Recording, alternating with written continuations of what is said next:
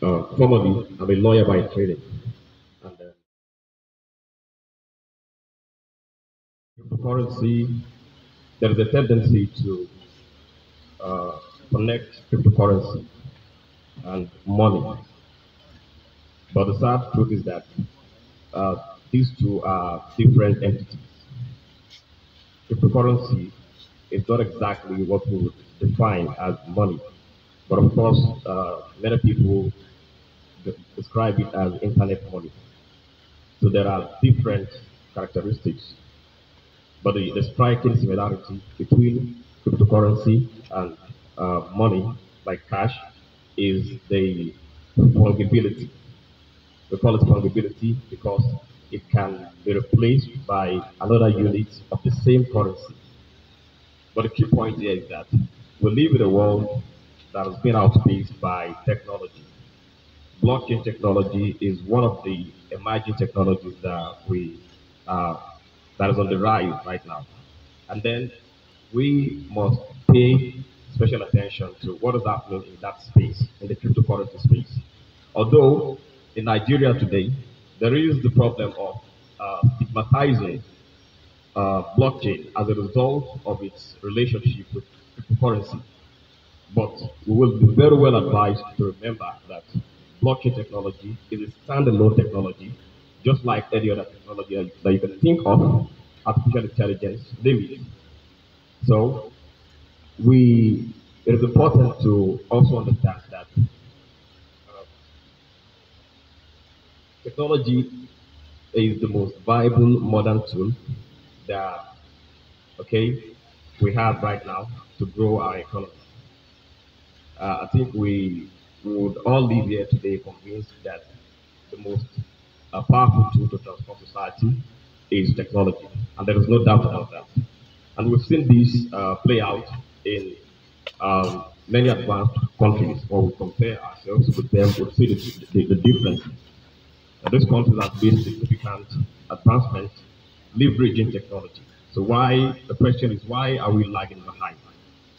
So uh, promoting inclusive growth, growing our economy, comes down to the question of how do we use technology to facilitate economic development, economic growth, inclusive growth. And the reality is that today we happen to be stuck with conventional solutions. We need to think outside the box. We need to uh, experiment with blockchain technology. The countries around the world have tried and tested it, and then there have been successes in many respects. Like, I'll give you an example in Switzerland.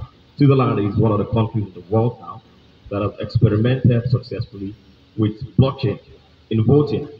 So Nigeria can do something, can do the same. We can replicate that here. There's nothing stopping us. So growing our economy inclusively, an economy where no one is left behind, where everyone is provided with equal opportunities, is a question of how do we take maximum advantage of the technologies that we have. So I'm going to strongly recommend that we skip the conventional solutions and experiment with blockchain technology as one of the emerging technologies today in the world. And the potential is vast. So when it comes to blockchain, there is a thin line between reality and myth. But let us focus on the myth, on the reality now. So the reality is that blockchain technology has a huge potential to transform our society. It is one of the technologies whose total addressable market is in trillions of dollars. It has given birth to different technologies. We call them Web3 technologies. We name them decentralized physical infrastructure networks, DeepIn, real-world asset tokenization. We call them REWA, so digital asset tokenization. These are NFTs, and just name them. So these are emerging technologies that have created um, emerging markets that are worth trillions of dollars. When you read researches from crypto analytic firms that will give you data pointing to how big these industries are going to become in the future. So we need to start thinking of how to experiment with technologies of the future, one of which is blockchain technology. Because we just need to skip the conventional solutions and try something else. to grow up, to promote inclusive economic growth. So, and to cap it all, I'm going to quickly share some of the governmental efforts made in Nigeria here so far.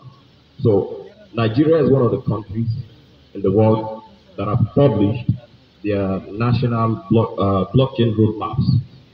I think we deserve a round of applause for this.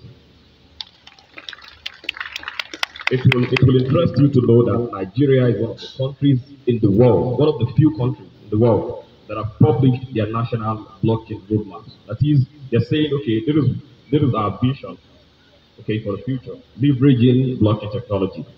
And that's all thanks to the former Minister of Information, Ali Pantami.